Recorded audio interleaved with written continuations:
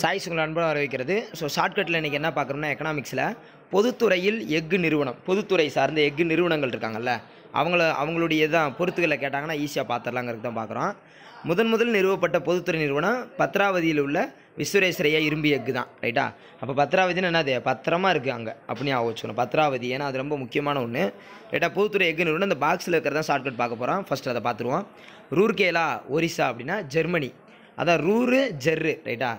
ஜெர்மனியில் நம்ம இவர் என்ன சொல்லுவார், ஜெர்மனி ஹிட்லர் என்ன சொல்லுவார், டோன்ட் வரி நான் பார்த்துக்கிறேன் இந்த நாட்டை, அதான் ஒரிசா. ரூர்கேலானா ரூரு ஜெர்ரு, அதுபோக எந்த ஸ்டேட்டுன்னு கேட்டால் ஒரிசா. டோன்ட் வரின்னு யார் சொன்னா, ஜெர்மனி. யார், ஹிட்லர் தான் சொன்னார். ரைட்டாங்க? ரைட். அடுத்து பிளாய் மத்திய பிரதேசம். பிளாய்னா ரஷ்யாவில் பிளவு, ரஷ்ய பிளவுன்னு கேள்விப்பட்டிருப்பீங்க இந்த படிக்கும்போது. பிளாய்னா பிளவு தானே, அப்படியே ரஷ்யாவில் இருக்கிற நிலம் அப்படியே பிளாய் அப்படியே ரெண்டாக பிளந்து போச்சு அப்படின்னு வச்சுக்காங்க. அதான் பிளாய். மத்திய பிரதேசம் ரஷ்யா. ரஷ்யாவை பொறுத்தவரை மத்தியில் பிளந்து போச்சு, அதான் பிளாய். மத்தியில், அதான் மத்திய பிரதேசம். ரைட்டாங்க? ரைட். அடுத்து துர்காப்பூர் மேற்கு வங்காளம். துர்கான்னு யார், மேற்கு வங்காளத்தில் மம்தா பானர்ஜி இருக்காங்கல்ல, அவங்க தான் இப்போதைக்கு பயங்கரமாக ஆட்சி ஆடிட்டு இருக்காங்கல்ல, துர்க்கை அம்மன் மாதிரி அப்படியே பயங்கரமாக ஊய் அப்படி அது மாதிரி. ஸோ அதனால் துர்காப்பூர்னால் மேற்கு வங்காளம். ரைட்டா? அதே மாதிரி தான் அவங்க இங்கிலாந்து ராணி மாதிரி இருக்காங்க இப்போ, அதனால தான் இங்கிலாந்து அரசு. அந்த காலத்தில் இங்கிலாந்து ராணி இருந்தாங்கல்ல, அவங்கள மாதிரி அந்த ஏரியாவில் இவங்க ஒரு ராணி. துர்காப்பூர் மேற்கு வங்காளம், இங்கிலாந்து அரசு. ரைட்டா? அடுத்து பாருங்கள், பொக்காரோ அப்படின்னா ரஷ்ய அரசு. பொக்காரோன்னா இப்போ ஒரு ஜார் இருக்குல்ல, நம்ம மிக்சி ஜார், அதுக்குள்ளே போய் ஏதாவது ஒன்று எடுத்து அரைச்சோம்னா பொக்கா என்ன அரைச்சிரும், அதான் பொக்காரோனா ஜார்கன். பொக்காரோன்னா அது ஜார்கன். அது எங்கன்னா ரஷ்யா. எங்கே, ரஷ்யா. ஏன்னா ரஷ்யா உள்ளே வந்து அரைக்கும் போது ரொம்ப ரஷ்ஷாக இருக்கும்ல, அதான் ரஷ்யா அரசு. Bokaro jargon Russia. அடுத்தது பர்ணப்பூர் மேற்கு வங்காளம். யார், துர்காப்பூரும் பர்ணப்பூரும் ஒன்று தான். அந்த பூர் அப்படின்னு வந்துட்டாலே மேற்கு வங்காளம் தான். பர்ணப்பூர் துர்காப்பூர் ரெண்டு வச்சுக்காங்க. ரைட். அடுத்தது விசாகப்பட்டினம் ஆந்திரா. இது எல்லாருக்கும் தெரிஞ்ச ஒன்று தான். ஆந்திரா ரஷ்ய அரசு. மேக்ஸிமம் ரஷ்யா தான் ஹையஸ்ட்டாக வரும். ரஷ்யா தான் எங்கே வரும், ஹையஸ்ட்டாக வரும். விசாகப்பட்டினம் ஆந்திரா ரஷ்ய அரசு. ஆந்திராவில் இன்றைக்கி போனால் கூட்டமாக எங்கே, திருப்பதி கோயில் இருக்குல்ல, ரஷ்ஷாக இருக்குல்ல, அதனால தான் ரஷ்யா. ரைட்டாங்க? அடுத்து பெர்ன்பூர், அதான் பூர்னு வந்துட்டாலே என்னது, மேற்கு வங்காளம். ரைட்டா? பெர்ன்பூர் இதுவும் தனியார் துறையிலேருந்து பெறப்பட்டது. 1976 1976 பெறப்பட்டது. ரொம்ப முக்கியமான இயரில் எல்லாமே. ஆக்சுவலாக அங்கே இந்த பாடத்தை நடத்தின சூப்பராக இருக்கும். இது பயங்கரமான இருக்கும். தொழிற்சாலையில் வந்து எதுக்காக உருவாக்குனாங்க, எப்படி இது உருவாச்சு, எந்த 5ஆம் திட்டத்தின் கீழே வந்துச்சு, இதை ஃபுல்லாக நடத்தினா அது வேறு மாதிரி நடத்தலாம். பட் இந்த பாக்ஸ் மட்டும் ஷார்ட்கட் சொல்கிறதுக்காக தான் அந்த வீடியோவில் வந்தேன். சேலம் தமிழ்நாடு எல்லாருக்கும் தெரிஞ்சதான். அடுத்து விஜயநகர் கர்நாடகா. விஜயநகர் எங்கே, கர்நாடகா. நம்ம என்ன சொல்கிறோம், ஆந்திரான்னு போட்டுறக்கூடாது, விஜயநகர் கர்நாடகா.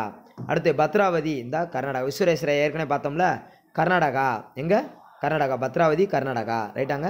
ஸோ மத்திய மாநில அரசுக்கு சொந்தம் இந்த விஸ்வேஸ்வரையா எஃகு ஆலயங்க சொந்தம். அதுக்கப்புறம் பார்த்தீங்கன்னா கீழே போனீங்கன்னா கீழே நிறையா இருக்கும்.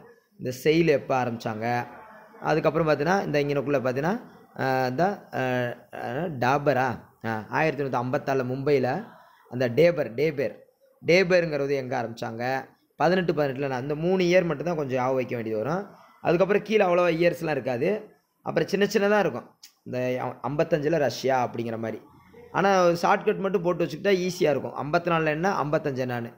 54 இந்த இங்கே இருக்குது, இங்கே 74, இங்கே என்னது 55, 3 வருஷம் தான். 54 என்னது 54, அடுத்து என்னது 55, அடுத்து என்னது 74. அப்போ பாருங்கள், அப்போ இதையும் கூட பார்த்துருவோம்.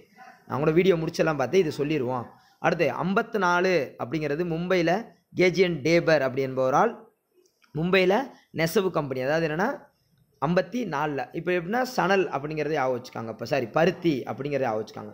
ஃபஸ்ட்டு பருத்தி, அதுக்கப்புறம் தான் என்னது சணல். ஃபஸ்ட்டு பருத்தி, அதுக்கப்புறம் என்னது சணல் அப்படிங்கிறதே வச்சுக்காங்க. அதே மாதிரி தான் 55 மேற்கு வங்காளத்தில் ரேஸ்ரா அப்படிங்கிற ஊரில் நவீன மேம்படுத்தப்பட்ட முதல் முறை தொழிற்சாலை உருவாக்கப்பட்டது.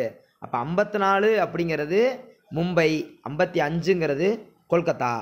எங்கே இருக்குது, மும்பை மேப்பில் பாருங்கள். மும்பை இங்கிட்டு இருக்குது 54, கொல்கத்தா இங்கிட்டு இருக்குது 55. இயர் மட்டும் பிடிச்சிட்டிங்களா? அடுத்து 74 செயில், நம்ம சேலம். 74 நம்ம செயில் என்னது, சேலம். ரைட்டாங்க? அவ்வளோதான். ஸோ சிம்பிள் விஷயம் தான். எதுவுமே நம்ம பார்வைக்கு தான், எதுவுமே நம்ம பார்வைக்கு நம்ம அது சரின்னு பட்டால் ஈஸியாக படிச்சிடலாம். இந்த பாருங்கவேன், கீழே கூட பாருங்கவேன். காகித தொழில் 1812 வங்கத்தில் உள்ள செராம்பூர். என்னாம்பூர், செராம்பூர். அப்படின்னா என்னென்னா 12 அப்படிங்கிறது காகிதங்கிறது பேஜ் நம்பர் எப்படி ஆரம்பிக்கும் ஒரு காகிதத்தில், 1ஆம் பக்கம் 2ஆம் பக்கம் 3ஆம் பக்கம் இப்படி தான் ஆரம்பிக்கும். அதான் 1812. இந்த இயர்ஸை ஃபுல்லாக கீழே எடுத்து எழுதிக்கணும்.